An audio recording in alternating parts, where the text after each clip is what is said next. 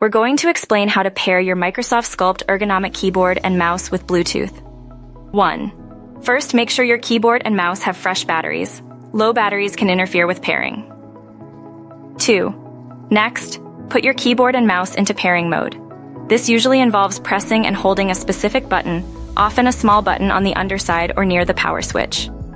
Your keyboard and mouse manuals should specify the exact button and the length of time you need to press it. Look for a button labeled Connect, Bluetooth, or something similar. Sometimes a small Bluetooth symbol is printed on the button itself. If you can't find it in the manual, a quick online search for your specific keyboard and mouse model plus pairing mode will likely yield the answer. 3. Now turn on Bluetooth on your computer or device. The method for this varies depending on your operating system. On Windows, you typically find the Bluetooth settings in the System Settings or Control Panel. On macOS, you'll find it in System Preferences. Once Bluetooth is activated, your computer will scan for available devices. 4.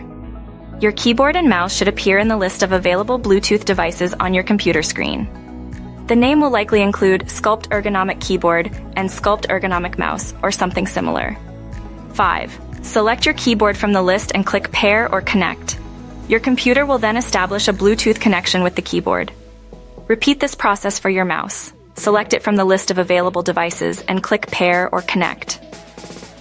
6. Once both devices are paired, you should be able to use them.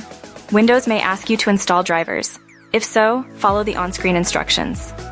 If you encounter any issues, check your device manuals, Microsoft's support website, or search online for troubleshooting steps related to your specific keyboard and mouse model. Remember to be patient. Sometimes pairing can take a few tries.